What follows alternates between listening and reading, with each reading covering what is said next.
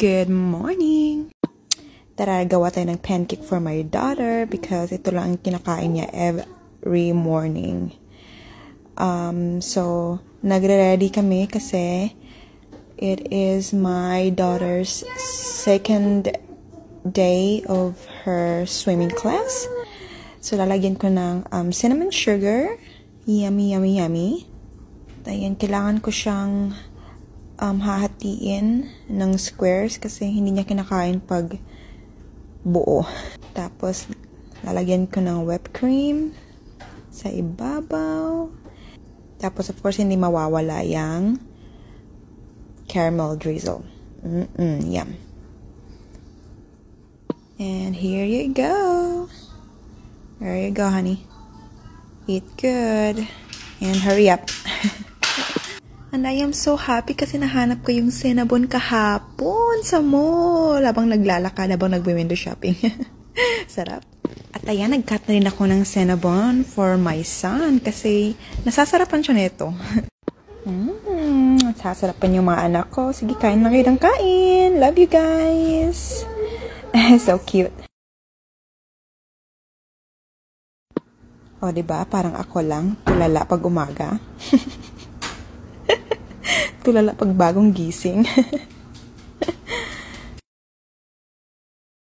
Ayan, tapos na siyang kumain. Chill-chill lang muna while nagre-ready si Mommy.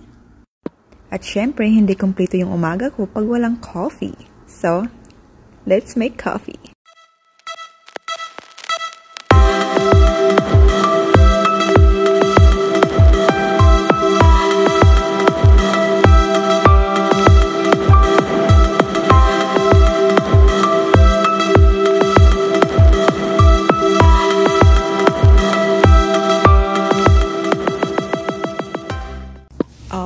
Ready na natin yung swim stuff ng anak ko. Ito yung goggles niya at sa small packet, lalagyan ko yan mamaya ng mga snacks.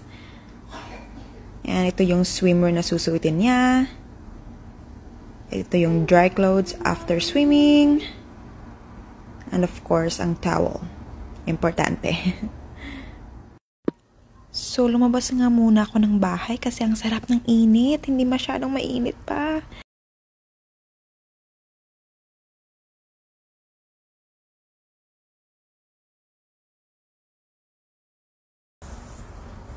So, ayan na nga, mag-exercise muna ako, palakad-lakad, kasi I need it.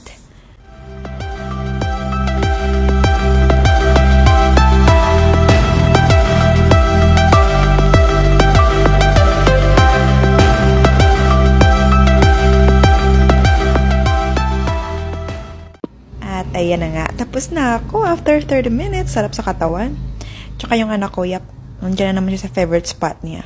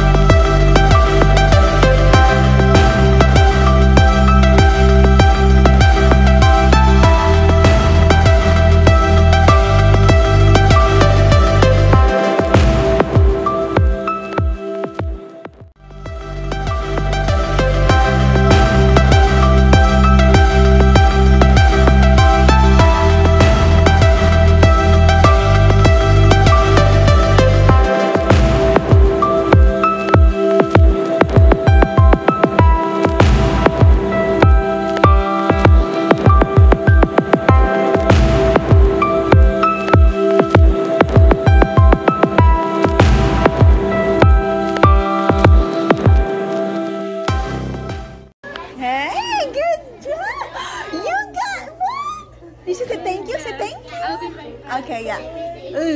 Babe, that. I saw it on your back. Good job.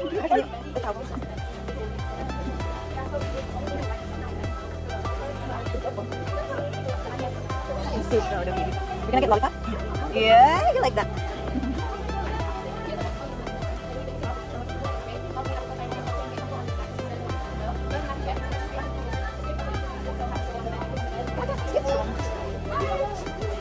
Hi, how are you?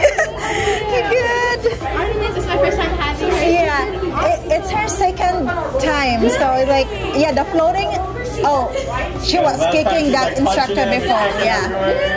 No, she was doing off her front foot and back foot. She loves floating. Like even when I bring her into the water, she was like, "Can I float?" I'm like, I know, I can.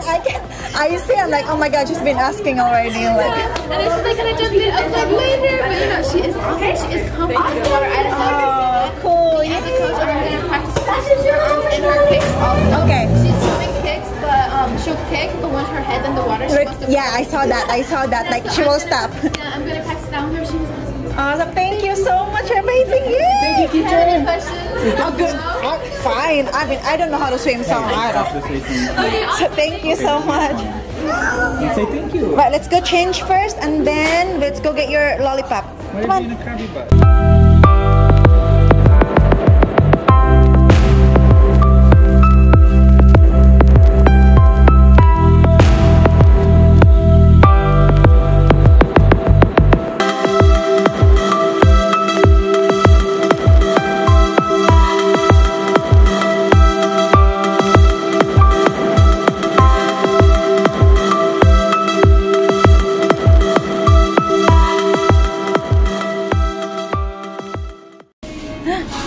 Can I have some?